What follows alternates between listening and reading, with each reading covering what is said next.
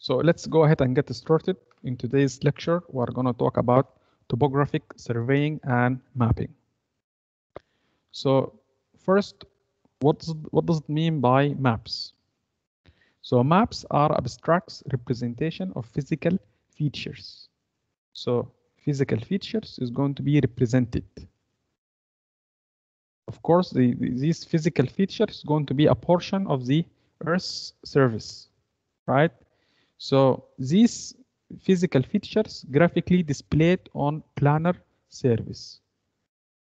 So in maps, we are going to represent physical features on planar surface. And of course, this physical feature is going to be a part of the Earth's surface. And a map portrays three kinds of information about geographic features. We are going to represent the geographic features, and by using map, we'll be able to know three kinds of information about geographic features. First, we'll be able to know the location and extent of the feature. Second, we are going to know the attributes of the feature, the characteristics of the feature. And finally, we are going to know the relationship of the feature to other features. Okay, so using map, we'll be able to represent physical features, right? And also we'll be able to know the location and the extent of these features and the characteristics of these features and the relation with other features. And of course, we are going to use papers. We have different drawing size. We have A4, A3, A2, A1, and A0, and so on. We use these papers in order to draw maps. And of course, we need to have a board length and paper length, and the drafting is going to be here. And in order to draw a map, I need to have map scale. Why? Because features, I will not be able to draw the features with their actual size. They are too big. And I have a small paper size, right? This paper is very small, and the features on Earth is very big, right? So I need to have a scale. So using a scale, which means that I'm going to make reduction. And this reduction is necessary to display a representation of Earth's surface on a map. And what does it mean by scale? The scale of the map refers to a ratio of a distance on a map over corresponding distance on the ground. So the ratio between distance on map over distance on the ground represent the scale. And map scale is the relation between this dimensions of a map and dimension of the Earth. We're going to relate the dimension of the map and dimension of the Earth, since we are not able to represent the actual size of the physical features. So the 1 over S represent distance, 1 represent distance on the map, and S represent distance on the ground. For example, let's say that 2 centimeter distance on the map correspond to 1 kilometer distance on the ground. Assume that you draw 2 centimeter on the map, and you mean by this 2 centimeter is going to represent 1 kilometer on the ground. Then the map scale is going to be calculated as follows. We said that the map scale is the distance on the map over the distance on the ground. So now the distance on the map is 2 centimeter. And this 2 centimeter is going to represent 1 kilometer on the ground. Then I'm going to convert the 1 kilometer to be centimeters. Then I'm going to have 100,000 centimeter. Then I'm going to normalize this to be 1. So I'm going to divide by 2 and by 2. So that this one is going to be 1 and this one represent S. And here, after I divide by 2 and by 2, this one came out to be 100,000. Okay, and we're going to draw it like 1 and S. So this one represent S. So the scale is going to be determined like that. So in order to produce a map, I have components for the map. Now we learn how to make the scale, right? and we talked about the importance of map scale. Now, in order to produce a map, I'm going to have certain components. I'm going to have a title. For example, here San Barbara, the title of the map. It could be Prince Mogren University. Okay, and I need to have the scale. We already talked about how to produce the scale. And the scale also, it could be like that. We call this bar scale. So the distance from here to here represent 1 kilometer. So for example, the distance from here to here is 1 kilometer. So I can use a bar scale instead of this scale. And also I'm going to have names for the features, like Lake Eric. Okay. So also I'm going to have names inside the map. And also I'm going to have grids. This one is grids, vertical and horizontal. This is going to give me the sense of the distance. So here I have 89 and here I have 80. The distance from here to here is 1 kilometer. Also I have symbols. Like you can see here, we have symbols. So this color refers to a road.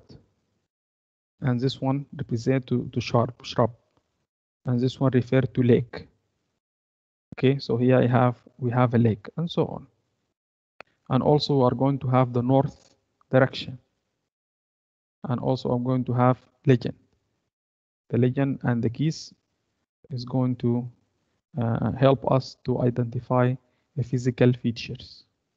So we have title, grid lines, we have direction indicator, we have symbols and legends. And also we have name of features. And of course, we are going to have scale. So the maps could be classified according to the purpose.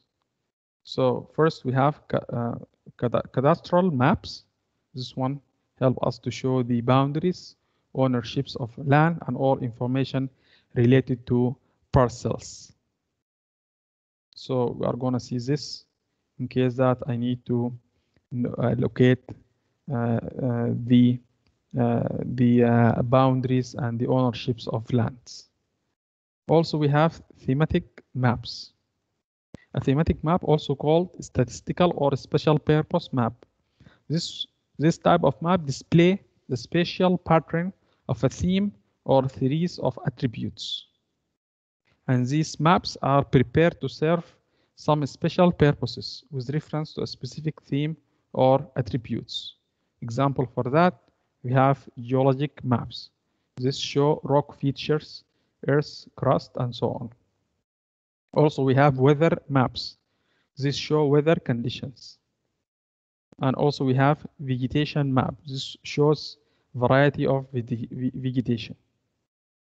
And also we have political maps. This shows boundaries between different states, for example. And also we have tourist map. This shows tourist important features. And finally, we have topographic maps. It's also called contour maps or topo maps. And these maps show topography of land contours. Here we are going to have contours lines. Okay, and these maps usually show not only contour lines, but also any significant stream or other body of water. So here if we have body of water like that, or we have forest cover, also it could be displayed in the topo maps. So what is the contour lines? We say that mainly the topo maps consist of contour lines. So what does it mean by a contour line? The contour line is simply a horizontal line. It's a horizontal line that passes through points of equal elevation on the map. So the contour lines look like that. These are horizontal lines, which means that is going to be drawn on horizontal plane like this. So this contour line is going to pass through points of equal elevation, which means that the elevation of this point is similar to that point, similar to that point, is equal to that point, and equal to that point. The contour here is going to also pass through points of equal elevation, and so on. So when you see contour line, that means this line passes through points of equal elevation. And these lines are imaginary, okay? It's not real. These contour lines are not real, okay? So actually you are not gonna see these lines on the ground. They are drawn on the paper to give the impression of a third dimension. So the purpose of these lines in order to have the feeling of a third dimension, the Z dimension, because features like this cannot be presented on a paper, right? You cannot draw these features on a paper. So instead of drawing this like that, which is not possible, we are gonna draw it in term of contours lines. Okay, these contours lines can give us the impression of this third dimension. Okay, later on we are going to understand how these contours lines is going to represent mountains and valleys. Okay, so the topo maps mainly consist of contours lines, and these lines passes through points of equal elevation. So now how to read topographic maps? Like you can see here, this map look like something difficult to understand, right? But here I'm going to walk you through how to read topographic maps. The first information that we need to know, the contours lines are lines connect points of equal elevation. So if this one is a contour line, so the elevation of this point is equal to that point, is equal to that point, is equal to that point, and so on. Is the first information we need to understand. Okay, and also these contours lines is going to be labeled with number. For example, this line here labeled with a number. This number represents the elevation of these points.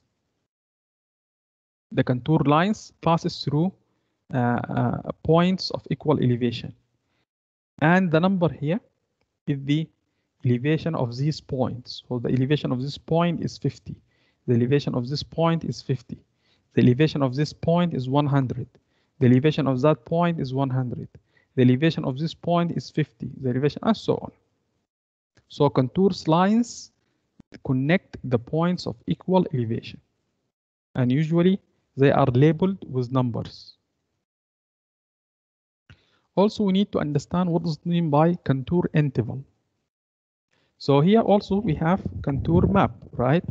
Here we have this contour line and this one. And we understand in the first step, the elevation of that point is going to be 20. The elevation of this point also is going to be 20, because this contour line labeled with 20. Then here we have another contour line labeled with 40, and here another one labeled with 60. The difference between two consecutive lines is the contour interval. So the contour interval is the difference between heights between two consecutive lines. So difference between this line and this line is 20.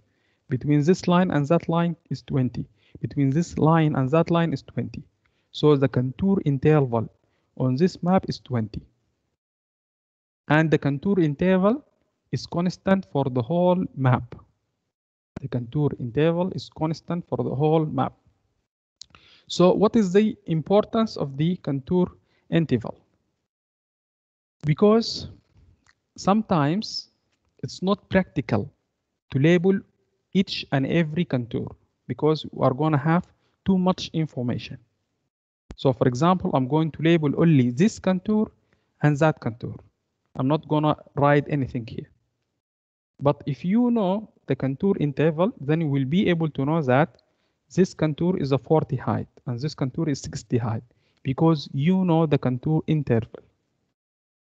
So this is the importance of the contour interval. Then the definition for the contour elevation is a change in elevation in between two consecutive contours lines, and they usually listed in the key or the legend. In the legend or the key of the map. For example, in this map, it says that the contour interval is 40 feet. Okay, so usually it's going to be labeled in the or it's going to be listed in the key and the legend. Yeah. So when we say that the contour line is labeled with 0, if it's labeled with 0, that means that contour line at sea level. When the contour line at the sea level is going to be level with 0. If you have more than 0, that means you are above sea level. If it's the contour line is 0, that means you are standing at the sea level. If it's less than 0, it means that I'm below the sea level. Which means that the contour line at the coastline, here is the coastline, is going to be 0. Also, we have the index contour line. Remember, we are not going to label each and every contour with number because we are going to have too much information. So we are going only to label the index contour line. And these usually they are going to be darker and thicker. So here we have this one and that one. These contour lines are darker and thicker. We call this index contour line. Again, we say that we don't want to put too much information. And with the help with the contour interval, we'll be able to know the level of that line, right? It's going to be written in the key or in the legend. And also, even if it's not written, you can know the interval line. For example, this one is index contour, and this one also is another index contour. I'm going to count the number of the contours here between this one and that one. We're going to have 1, 2, 3, 4, 5.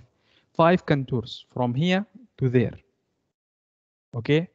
And also I need to know the difference in height. The difference in height is 100, right? Then the interval is going to be 100 over 5, which is 20. So the contour interval is 20, which means that the height of this contour is going to be 720, 740, 780, 720, 740, 760, and 780. Okay, so we are going to label only the index contour line. They are usually thicker and they are usually darker. Okay, so we don't want to put too much information in the contour. So every 4th or 5th line is thicker or bolder. Okay, here also thicker or bolder. And the line is labeled with the elevation. Usually the index contour line labeled with elevation, like this one and that one. Okay, it's going to help us to read the map and help us not to put too much information.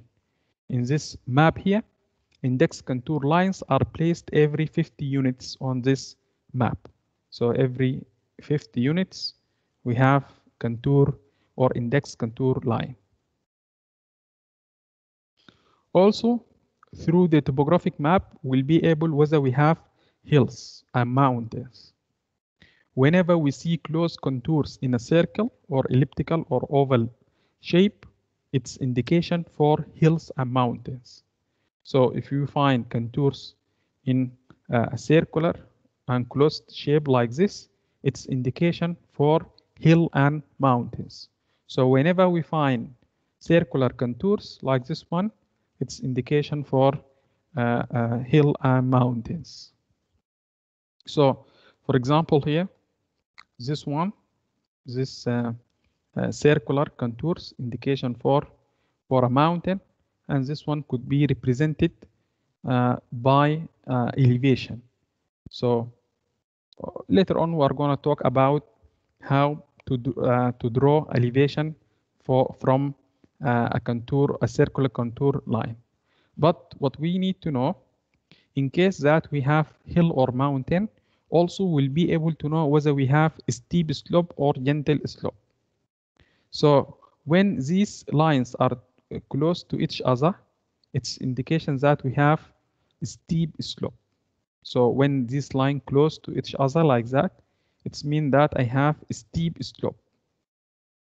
And when they are apart or away from each other, it's indication for gentle slope. That means the slope here is not going to be gentle. Okay, so also we will be able to know whether the slope of the mountain is steep or gentle. Also, we'll be able to identify the depressions. Okay, depressions, that mean or the depression is opposite to a hill. Okay, so like you can see here we have a mountain, but at the middle of the mountain we have depression. So how to identify such feature? So the depression is similar to the hill. We are going to have circular contours like this one, but this one is going to be they are going to be marked with hash marks. Okay, so here we're going to have this hash mark. We call this Hatchur's line. So when we find these marks, it's indication for depression. So these lines going to be circular and with these hash marks. So this indication for depression. Okay, so depressions, the opposite of hill is a depression, which is the low point on the ground, and they are represented by Hatchur's lines. So in order to differentiate between a depression and between a hill, this one, it has hash marks like that. Okay, so here we have 600, 800, 1000, 1200. Then the first line in the depression is going to have the same elevation like the previous line. So if this one is 120, the first line is going to be also 120.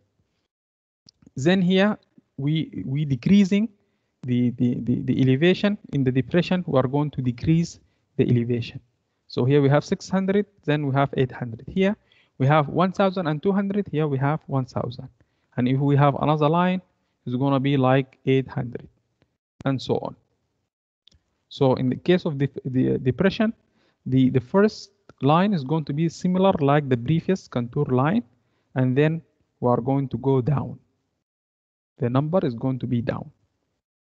So if we are going to take this one here and put it there, then the area here, this area, okay, this area like here is going to be the area outside this is going to be more than 100 and 1200. This area between this one and that one is going to be between 1200 and 1000, the area here, while the area or while the height here is going to be less than 1000. Okay, so the height here is going to be between 1200 and 1000, and the height here is going to be less than 1000. So we need to understand this, or we are going to ask this question: does the elevation goes up or down when we see Hatchur line? If you see Hatchur line like this one, then the elevation is going to go up or down. Of course, it's going to be down. Also, the first depression line is going to be the elevation as the closest contour line. Here, the closest contour line is this one. Then the first depression line is going to be the same as the elevation of the closest contour line, which is this one. Okay, the two important things we need to know about the depressions. So this one is going to be the same elevation as the closest contour line. Also, through the topographic map, we'll be able to know the direction of if you have a stream of water, then or a body of water, you will be able to know the direction of that streams. So we know these streams always flow downhill, right? Not uphill, which means that the streams always flow from higher elevation to lower elevation. From higher elevation to lower elevation. For example, assume this white line here is the river, okay? And this contour line is labeled with 400. And this contour line is labeled with 500. Then we need to know the direction of that stream. So the streams always flow downhill from high elevation to lower elevation because of the gravity, of course. So the direction of that river here is going to be to the north in this direction. Okay, so also with the topographic map, we'll be able to know the direction of streams. So the direction is going to be like that, from the higher elevation towards the lower elevation.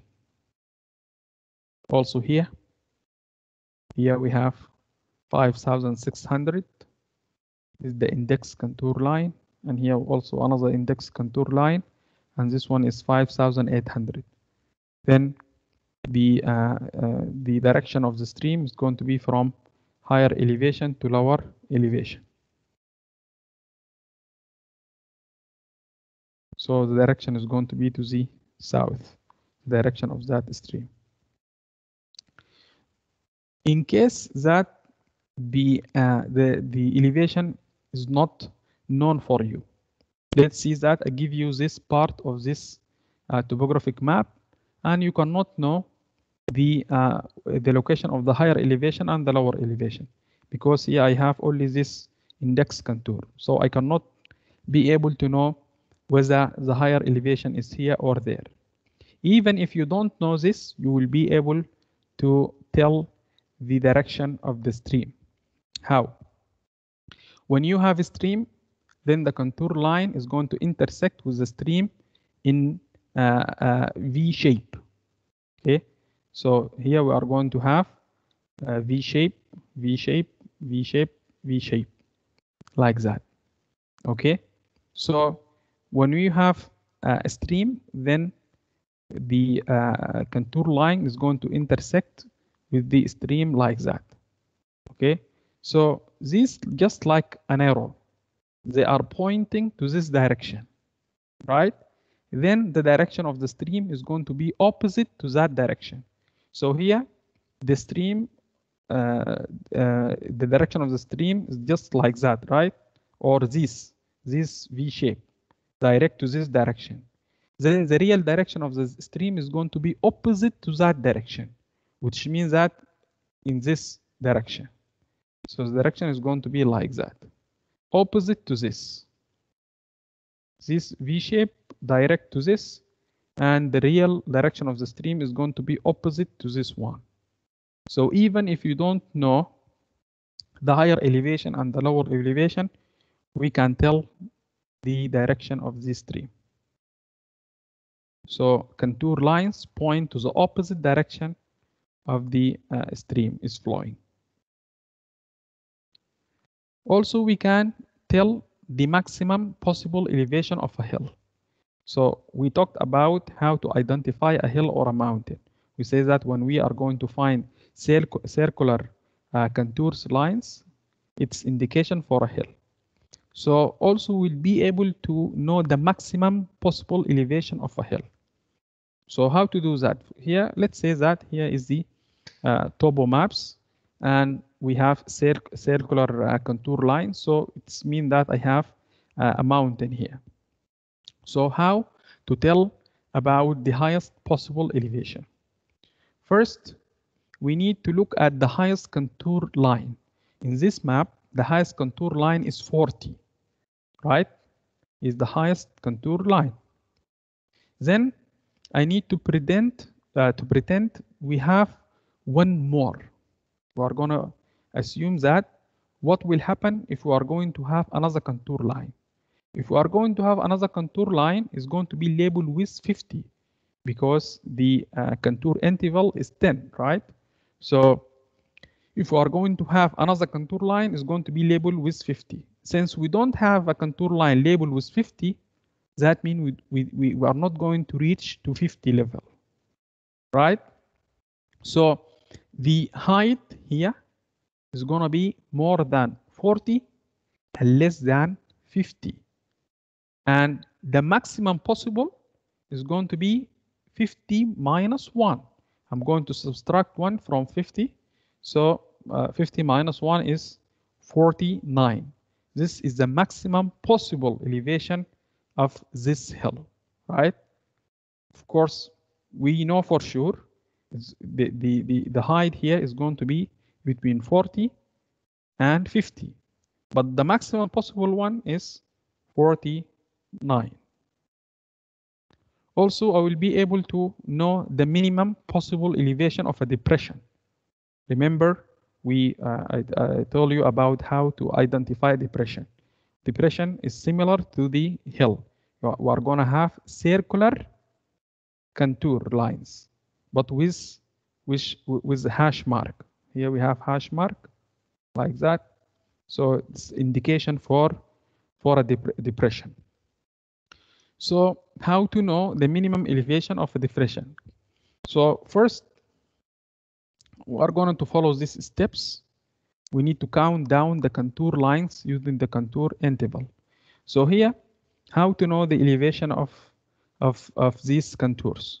So first, I need to know the contour interval. Okay, I need to know the contour interval. So here it's not written, but I can determine this. This one is 200, and this one is 300, right? And here we have 1, 2, 3, 4, 5. The difference is 100 between this one and that one is going to be divided by 5, which means that the contour interval is 20.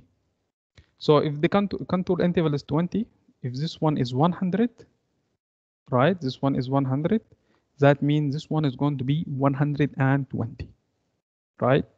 And the first depression line is going to be the same as the highest one before it. If this one is 180, also this one is going to be 180. Then we are going to count down. If this one is 120, so this one is going to be 100, right? So again, this one is 100 and the contour interval is 20. Then this one is going to be 120. This one is going to be the same as before, was 120.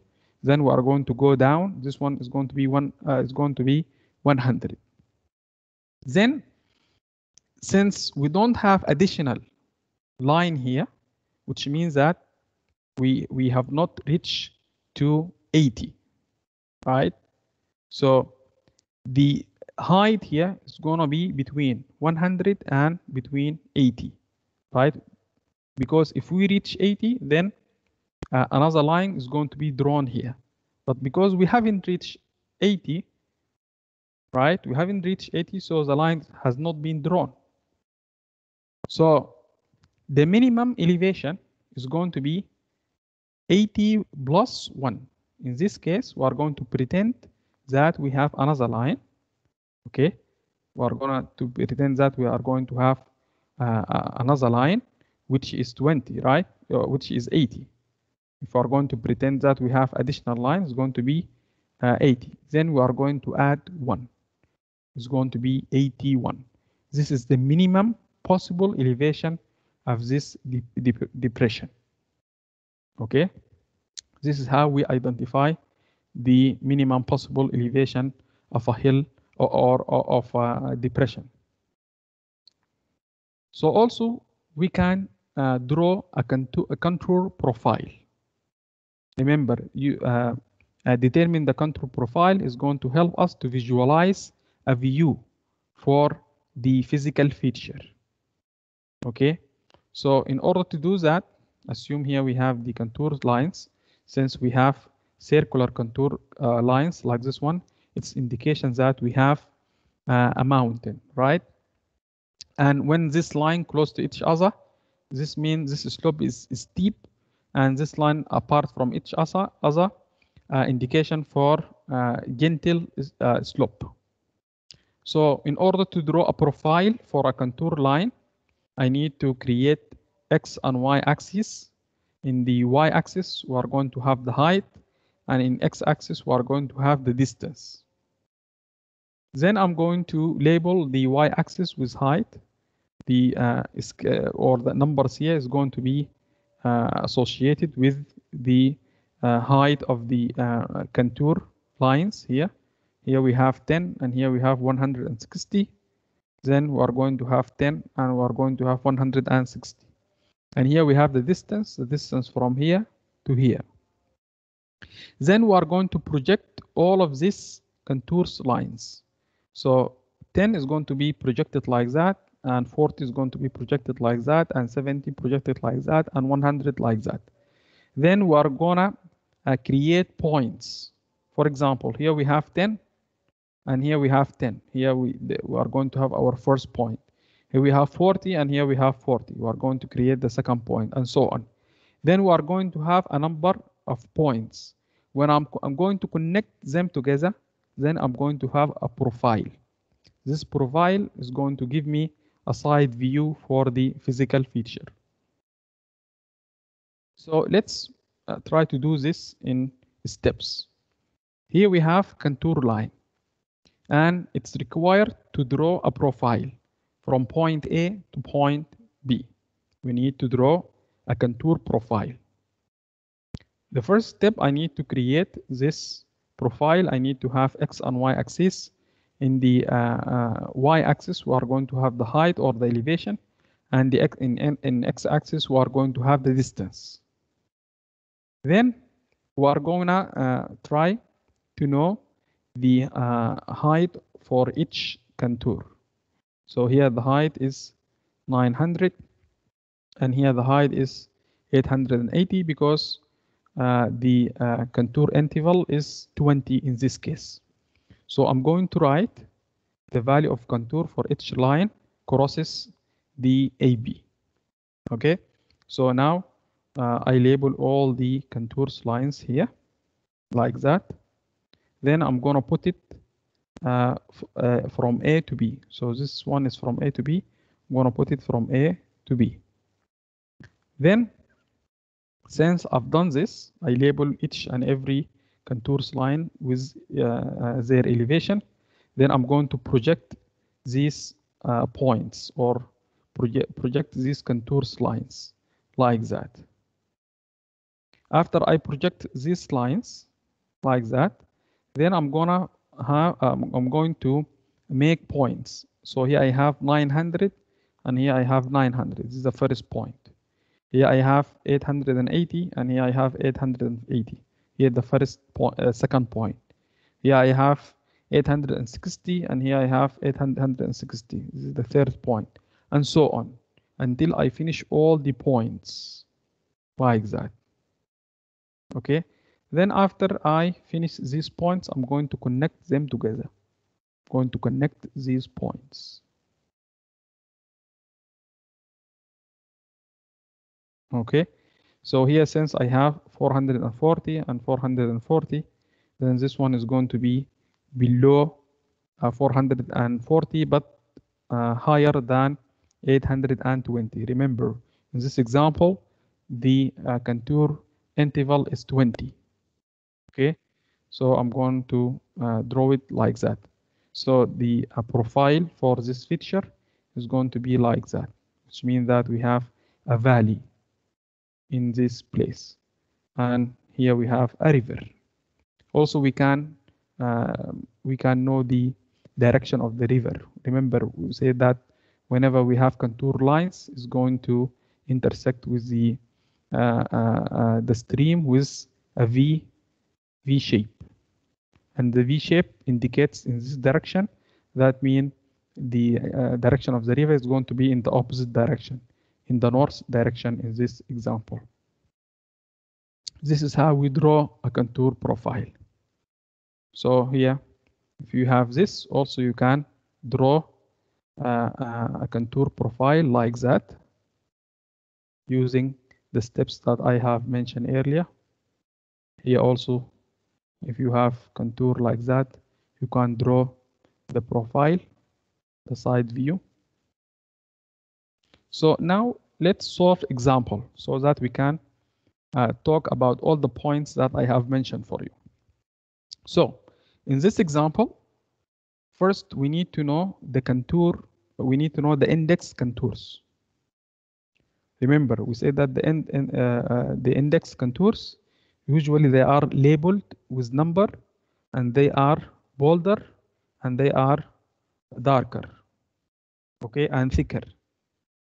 So in this topo map, we have this one labeled with number, and this one also is labeled with number, and they are bolder, thicker, right? So in this example, we have 1000 and 1050. This represent the index contours. Then what is the contour interval in this example?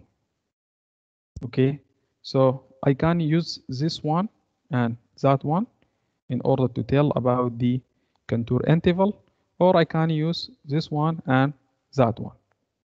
Okay, so the difference between this one and that one is 100, or I can use this one and that one. The difference between this one and that one is 500, and here we have 5 contours lines. So 100 over 5 is going to be like 500 over 5 is going to be 100. So this one is going to be 1100, 1200, 1300, 1400 until 1500. So the contour line is 100. Then what is the highest possible elevation on the map? So in order to know the highest elevation, the highest elevation is going to be located on a mountain. And since here we have circular contour lines, it's indication for a mountain. And the highest point is going to be located here. So this one is 100, 1500. This one is going to be 1600. And I'm going to pretend we have one more. If I'm going to have one more, it would be 1700. But since we don't have this number, it's not written here, right? So we are going to subtract 1 from 1700. So it will be 1699 units. Okay, is the highest possible elevation. Because here is going to be, the elevation is going to be between 100, 1600 and 1700. Also here, what is the lowest possible elevation on the map? Even though here we don't have depression, but we can determine the lowest possible elevation on the map, right? So we are going to look for the lowest number for contour. Here, the number of contours are high. Here we have 900. Here we have 800. And this one is going to be 700, right? So I'm going to pretend there is one more. If this one is 700, I'm going to pretend that we are going to have 600, right? And actually we don't have 600. If 600 existed, they would draw that, right? So we are going to add 1 in this case. So the lowest possible elevation on the map is going to be 601. Also here he asked about the steepest slope on the map. Remember, also we'll learn how to identify the steepest slope on the map. When the contours line close to each other, it's indication for a steep slope. So this place here, this area here is going to be the steepest slope on the map. So this area here is going to be steepest slope on the map. Also here, where is the flattest slope on the map? When these line apart from each other, it's an indication for a steep slope. So this area here is gonna be, we're gonna have flat slope or gentle slope. Also, we can draw a profile for the line AB. Here we have the line AB. We can draw a profile like I have tell you about it. I need to cut this, label each and every contour line with its number. I need to create XY axis. In the Y axis, we're going to have the height, and in the X axis, we're going to have the distance. And then I need to create points and then connect this point together. And also, I can tell about the distance. For example, what is the distance between C and D? So remember, in the topo map, we're going to have a scale. Okay, this one is a bar scale. So the distance from here to here is 1 mile. The distance from here to here is 6 miles. Okay, so this one, we can estimate this one to be approximately 3 miles from here to here. So the distance from here to here is the same as the distance from here to here. So we can estimate the distance from C to D to be 3 miles. Remember, we have map scales, and the map scales is the relationship between the distance as measured on a map and the actual distance on the Earth's surface. Here we have this scale, and also we have this bar scale. In the scale, it could be variable and it could be bar scale. So this one is a variable scale, and this one here is a bar scale. Okay, so the bar scale, he says that from here to here is 1 mile, and from here to here is half a mile, and from here to here 1/10 of a mile. Okay, so from here to here represent 1 mile. And here we have the ratio scale like that. Okay, we discussed this. And here we have the bar scale.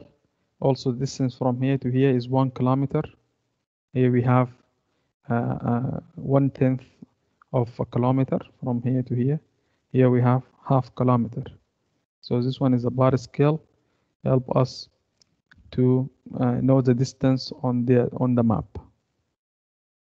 So I'm going to stop here. So with these nice pictures, here we have contours line, and here we have 3D representation. So this is good figure so that we can understand the contours line. The contours lines help us to have the impression of a 3D feature. Okay, so we cannot draw this like that. So instead, we have the contours lines, and the contours lines help us to imagine the third dimension, the dead dimension. Once I see this, I can imagine this. So I'm going to stop here. If you have any